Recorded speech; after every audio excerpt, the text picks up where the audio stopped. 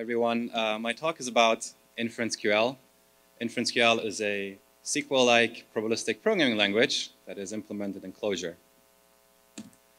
Unlike many other academic projects, InferenceQL is a joint effort.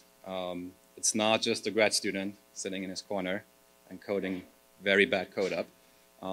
We have a big team. Well, for academic standards, a big team. Vikash is the principal investigator, and I would like to call out Zain, who is here today. He's leading our software engineering efforts and is tapping me on the finger if I do crazy science code writing. Harish Teller is also here. He's doing our UX. Both of them are doing Clojure for much longer than I do. So if you have detailed questions on Clojure, please refer to them. Anything about the probability stuff behind, I'm happy to answer. Today, I will talk about like 3 different aspects of the InferenceQL project. I will start with telling you a little bit about probabilistic programs. What are they and why are they useful for you guys? I will then move on to discuss a number of different approaches for automatically constructing these programs from databases. And then I will talk a little bit about the goal of why we're actually implementing a SQL-like language in Clojure and how we plan to make inference more broadly accessible by doing that. So throughout this talk, I will work on a data set that I pulled together from the Stack Overflow developer survey that was released this year. I used a subset of it, but the gist is every row in this data table is a developer, one of you guys. Many of you may have filled out that survey. And every column is a question that they answered. Do people know Clojure? Do they know Emacs? Do they aspire to be a manager? And if they have a large income. I processed this data set a little bit to ensure that there's a balance in terms of Clojure and non-Clojure programmer, because I wanted to make this demo into statistical inference based on the data relevant for that community. I use a subset of the developer survey, so not all the 90,000s, but just around 500, so that stuff fits on the slide. If the first thing you might notice by looking at this data is that there is missing data. So not every developer actually filled out the column that asks whether they aspire to be a manager. That alone makes the standard statistical toolbox struggle with this data set.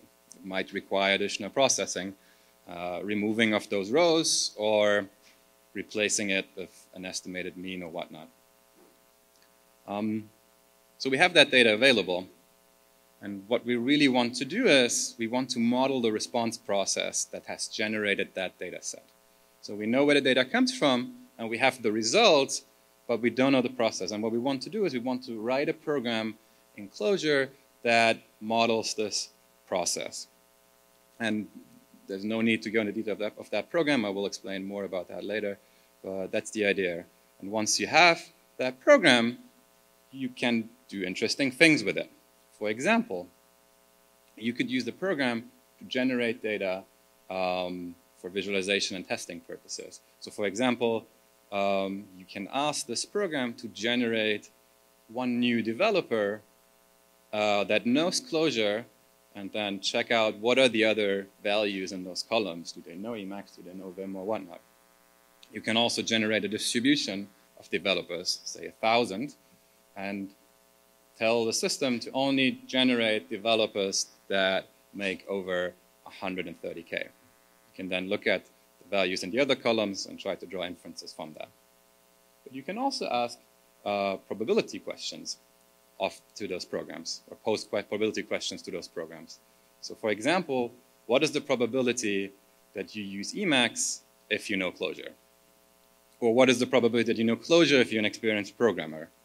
Or finally, what is the probability that your salary is over 130K if you know Clojure? All of those questions can be answered with a probability, and we can get them out of our probabilistic programs. And I will show you guys how to do that in a second. But first, let's zoom in a little bit into what I mean when I say we can run the probabilistic program to generate survey answers. So if you execute those probabilistic programs once, you get a new row in your data table. This is not an observed row. This is something that gets sampled out of the program. You can do this a bunch of times, and you end up with some posterior distribution over all of those dimensions that you see here, over Clojure, Emacs, and IntelliJ, and so on and so forth, not just individual ones. If you ask the probabilistic program to generate developer answered conditionally, for example, conditioned on their knowing Clojure, you can repeat the game. You see that the Clojure column is now all true, but the other columns now should faithfully represent the values that they should take on given that developer knows Clojure. So they should not just be the same values that would have spit out in the previous process of generating data. Other use cases for probabilistic programs that may or may not be relevant for you are, for example, if you want to know, given data set of customers, who probably makes enough money to purchase my product? Or given a data set of rental listings that contains errors, what are cleaned records most likely to be? Yesterday there was a talk about probabilistic record linkage for hospital records. That's another thing you can ask a probabilistic program to do. Or given wet lab experiments on gene interactions, you could ask the program, what is the probability if you modify one gene that it doesn't influence any other genes in the genome and thus might cause downstream effects that you don't want to see in your organism? And finally, given data about cluster runtime, is a job likely to succeed, and how much cost will probably incur before doing so? So those are interesting questions, but how do we actually do that? That's where sort of like the Clojure bit comes to mind. We can construct those programs by looking at data. And I will show you now 3 progressively better ways. We will start with a very simple model where we just count proportions in our data and put the prior accordingly. We look at a more complex model where we try to model conditional distributions. And then I'll show you a process where we do it completely automatically via an approach that we call Bayesian synthesis of probabilistic programs, where we have a prior on the space of domain-specific programs, where we then do inference over and get a posterior distributions of programs out. So let's start with the first model. The first model we call a count model. So all that model does is it simply looks at the occurrences in the columns and tries to count the fractions of true and false, and then assigns a probability. I will do that for a subset of the columns only so that my slides stay readable. So we're looking only at Clojure, Emacs, whether or not somebody is experienced, and whether or not their income is larger than 130K. Again, I assembled that data set in a way that we have 50% Clojure programmers and 50% not. But all the other distributions are more interesting, and most of them tend towards assigning higher probability to have a false value. Now, if you wanted to write that program in Clojure, you could resort to the meta-probabilistic programming language, which is what we do here. So gen and at are meta-prob macros. Gen just refers to this thing being a generative, what we call a generative function, and at means we tracing random choices. If you're interested in what that really means, you can check out our GitHub repo on Metaprob, or you could check out last year's talk by Vikash Mansinka, who is the PI in our lab. That talk, like my talk, will not be about that issue, about that subject. But to understand that code, just sort of like try to think of this as a simple program that returns 4 Boolean values, one for Clojure, one for Emacs, and one for whether or not it's experienced, and so on. And each of those true and false values get generated by a biased coin flip. The coin flip for Clojure is 0.5, the bias, so we're equally likely to flip either. But the counts for the other columns suggest it's like more biased coin flips for that. Now, this is where InferenceQL comes into play. So InferenceQL is a query language for models. So what we're trying to do is we want to take any probabilistic model and be in a position where we can ask the same questions or the same types of questions to any different model. So if we want to simulate new data from this model, for example, we would call the Clojure function simulate, give it the name of the model we're looking at right now, which is the count model. The empty map refers to conditions. So remember when I said maybe we want to simulate from that model conditions on somebody knowing Clojure, and then you give it the number of simulations you want. That's the Clojure backend of the InferenceQL query that we call generate everything, as in like all the values that the model can generate using a specific model, and we name that model. So if we do that, we can generate virtual developers as we did before. Now, is this a good model? On a first glance, it doesn't look bad. We do get the fractions right for Clojure, which seems logical. We do get the fraction right for Emacs. So it seems to be doing okay, or is it? Because this model doesn't know anything about interactions in your data. So it doesn't know that the data suggests that if you know Clojure, you're more likely to know Emacs. So the distributions about interactions start to get bad.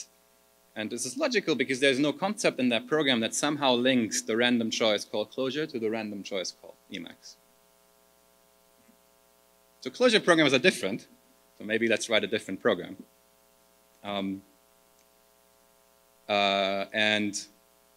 we'll do that by just like trying to extend the count model we've been running before.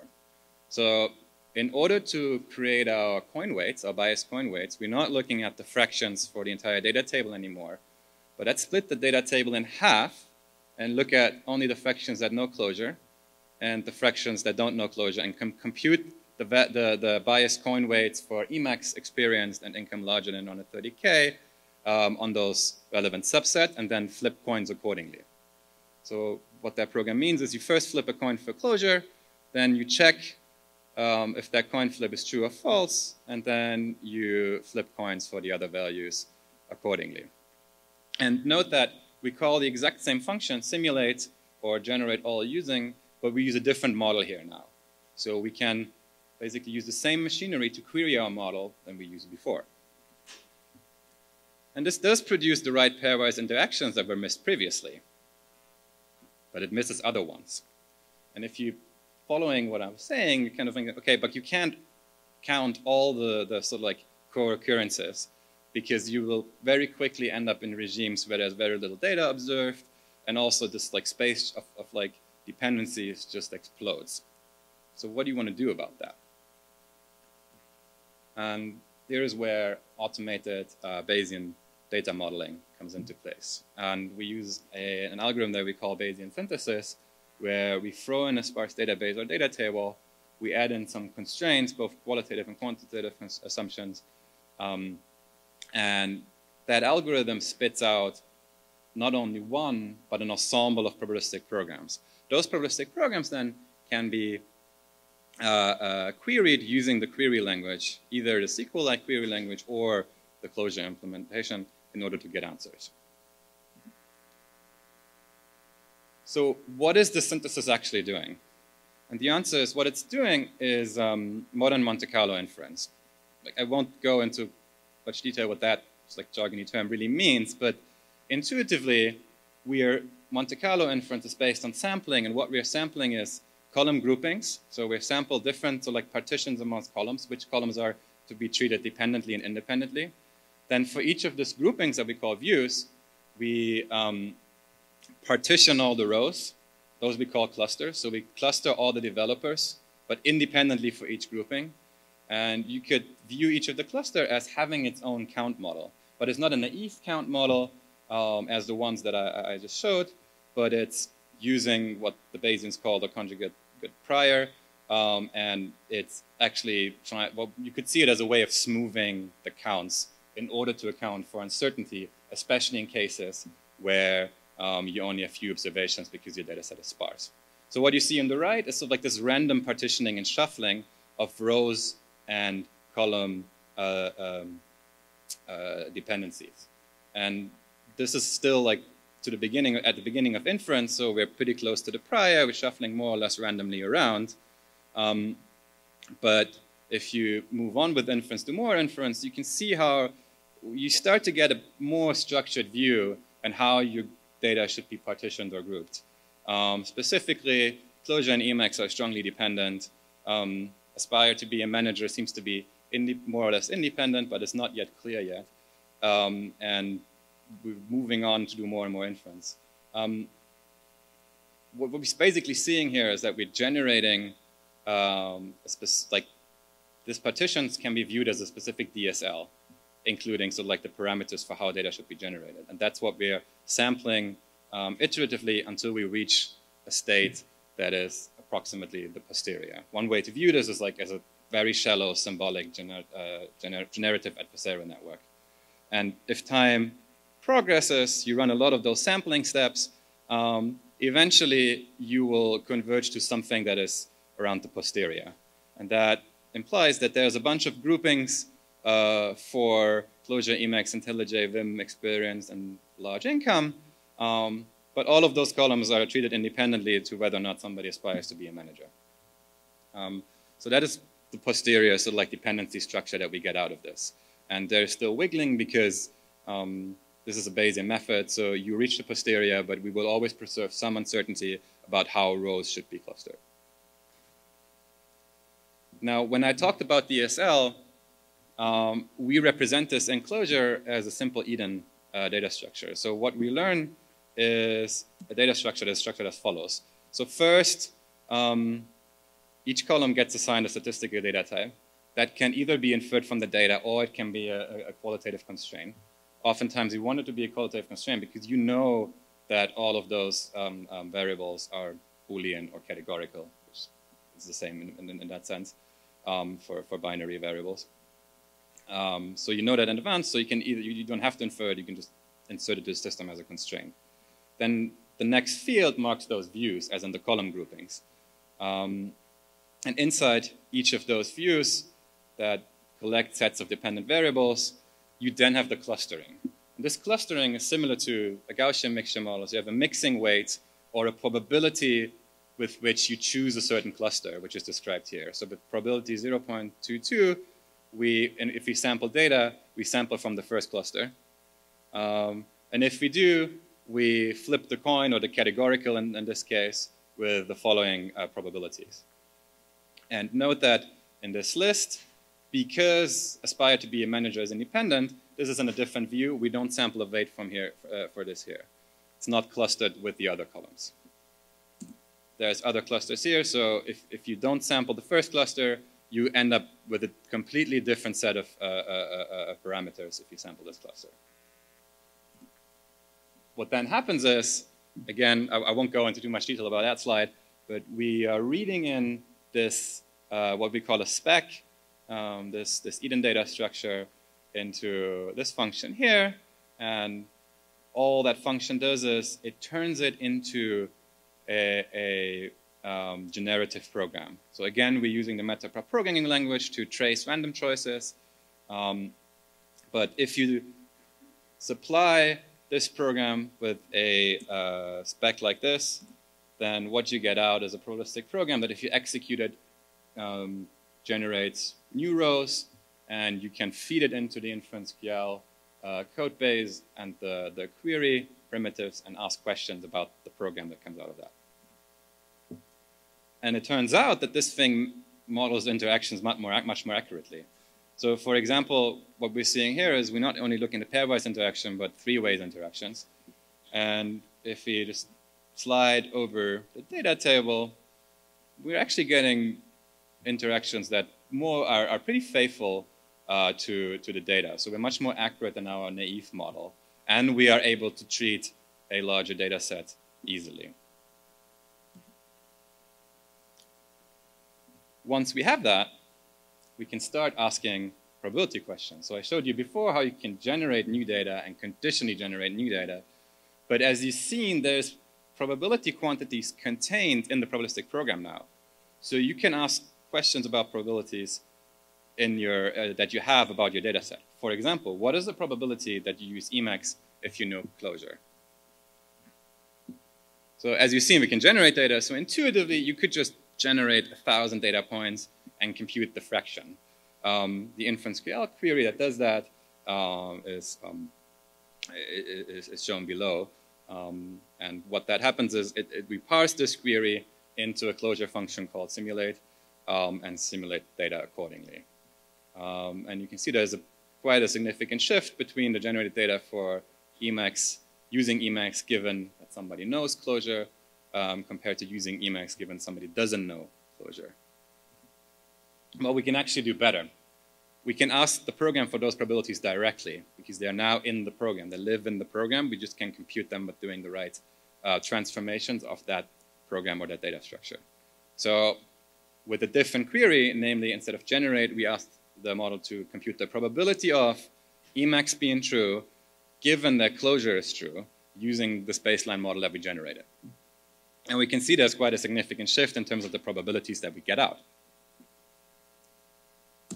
Now, finally, we can even get a distribution over those probability values to get a sense of how confident we are actually in our result.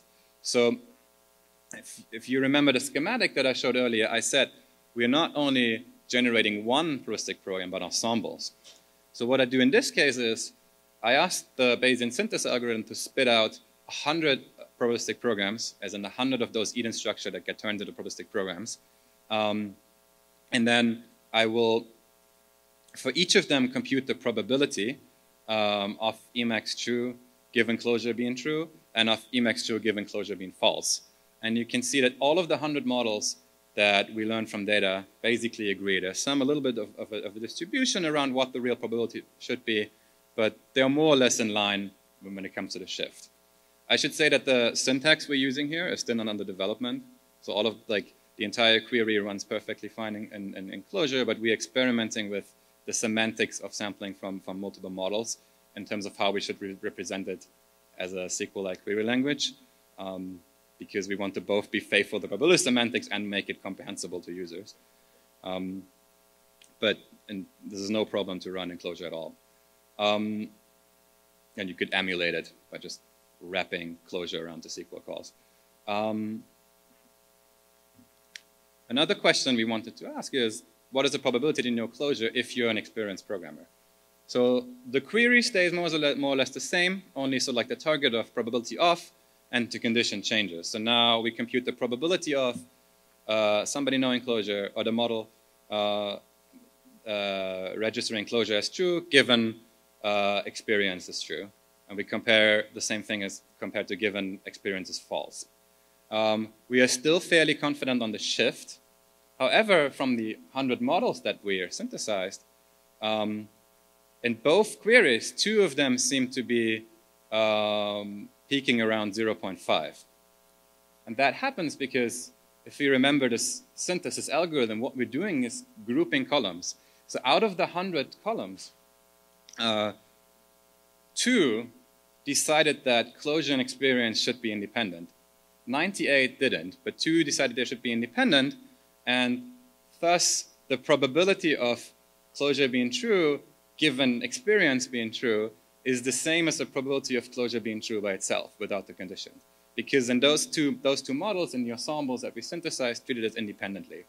That's why we have in both sort of like queries, we have this peak around 0.5 because that's just the marginal distribution where the condition actually doesn't matter. A similar thing we see here for the probability that your salary is over 130K if you know Clojure. We again have, I think, yeah, it's 2 models that peak, that treat income independent of Clojure, and those 2 models compute the marginal of income being higher than 130K. All the other models shift from 0.3 to 0.5 in terms of the probability. There's a change. So what does this mean? Like, which kind of questions can we answer on the Stack Overflow data? What is interesting for you? We could ask, what language should I learn to maximize the chance of raising my salary more than 10K? Or what if I could learn 2 languages? Would that change how much I can earn? You can also ask, what languages have the biggest gender gap? And with what confidence can we answer that, assuming response rate is independent of gender? What is the probability that you're underpaid given your skills, and thus might appreciate if I try to poach you? We are hiring.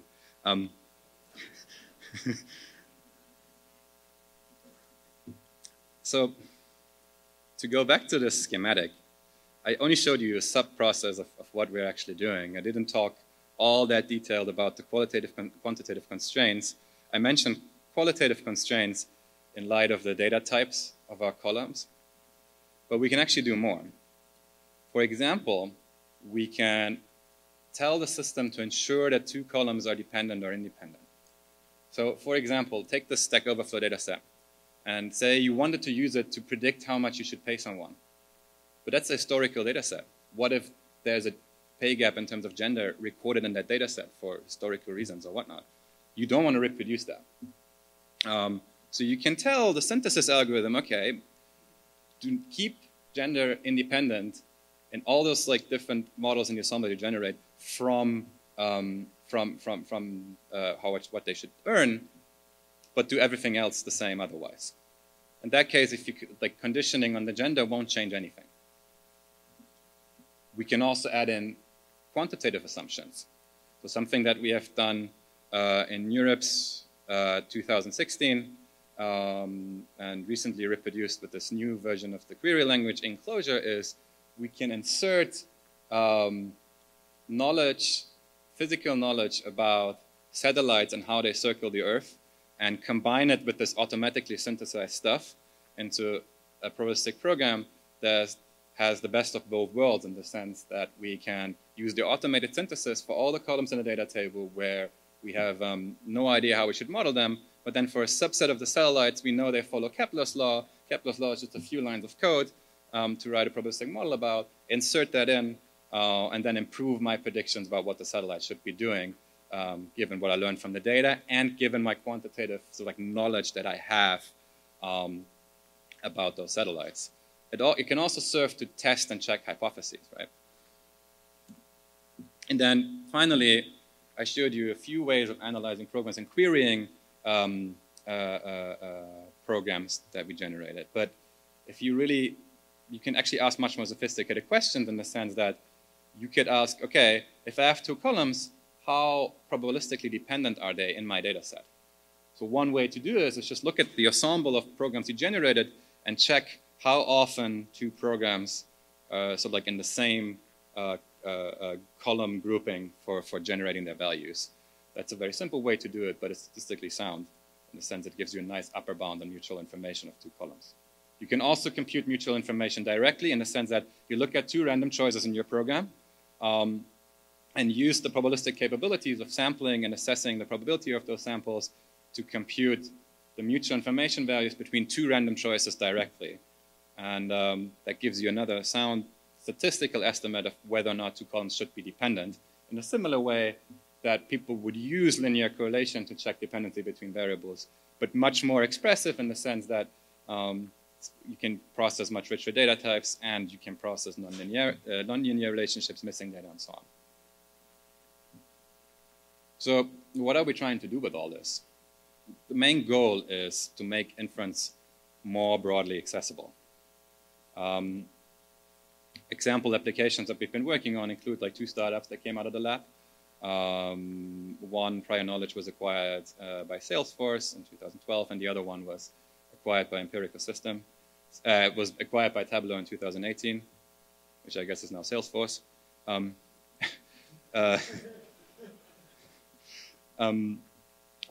That's mostly the work of my boss. I am much more interested in the public interest work in the sense that I work on a project where we try to learn models for the entire genome to help synthetic biologists to do genetic engineering more robustly.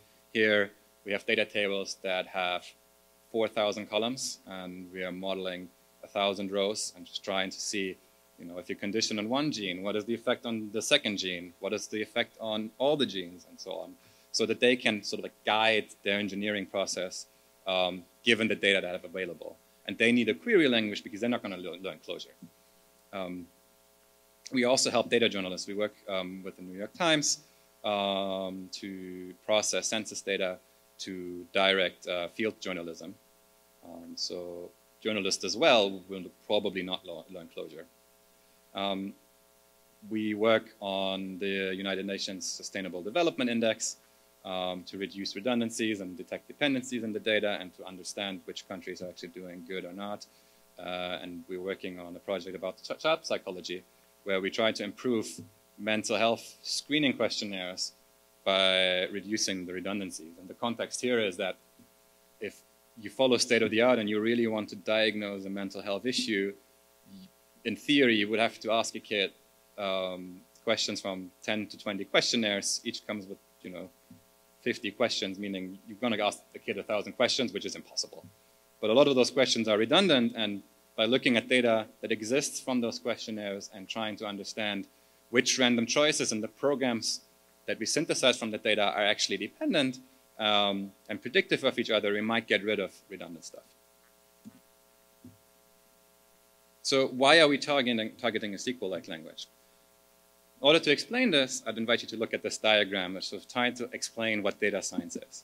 This is not my diagram. I took this from the web. It's by Andrew Silva and Drew Conway. The most important thing about this diagram is you have these three axes. You have automation, validity, and intuition. And if you have domain expertise and you know how to code, you probably do some traditional software applications on your data.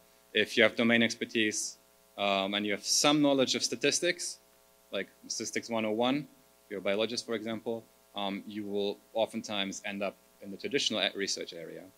And if you know how to code well and can process complex math from multivariate statistics, you end up in the danger zone that is called machine learning. Now, there's currently 75,000 stats bachelors in the States. We have roughly 100 million Excel users worldwide and 20 million developers. But we really want to empower not only programmers, but people on the intersection, people who code and people who have domain knowledge about what's going on. And that is why we are targeting SQL users, of which there are roughly 10 million worldwide. And what SQL really did a couple of decades ago, it allowed people to think logically about their data. And it did so without having them to think about how that data is represented on the machine. And Cott, in his seminal paper, actually put this really succinctly. In the first sentence, he wrote, future users of large data banks must be protected from having to know how the data is organized in the machine. And that's why SQL was so successful, because suddenly business analysts who just wanted to compute averages for certain conditions didn't have to learn how to program. And that is inspiring to us in the sense, for our research, as in we want to understand, can we enable similar, so like order of magnitude of people to think probabilistically? And I mean, I'm here, so first we target programmers and analysts, because a lot of programmers like SQL, and our stuff happens to be implemented in Clojure. But we also want to target, for example, spreadsheet users who work in traditional science. Because we use Clojure, we can compile our stuff to ClojureScript, and we have produced a very nice spreadsheet app with a middle text box where you can run your queries, where somebody can try to get insights in their data without having to learn much coding at all. We want to target statisticians, data scientists, and machine learning engineers as well, because as you've seen, you can easily swap models to ask the same question. So if you want to compare the performance of different models, you can do that with our language. Because SQL is more similar to structured English, we hope that we can use this to also teach students and executives to think probabilistically without having to deal with, paper-wise of Greek that is written in a declarative style, which is how math normally is taught. And finally, we want to support AI researchers and research in probabilistic programming because we want to motivate people to contribute and to help us integrate this in data lakes, data pipelines, and web applications. Thank you.